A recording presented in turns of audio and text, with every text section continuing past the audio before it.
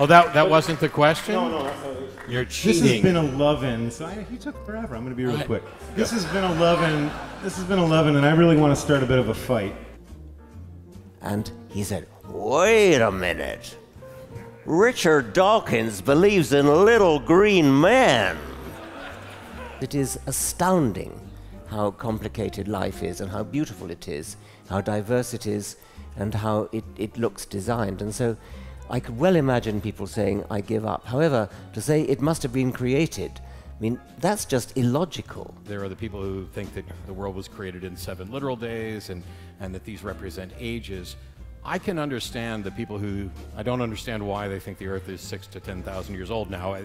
That's an untenable position. But if that's what they believe, I can understand why understanding evolution would be more difficult for them, because they don't even accept that that time is there.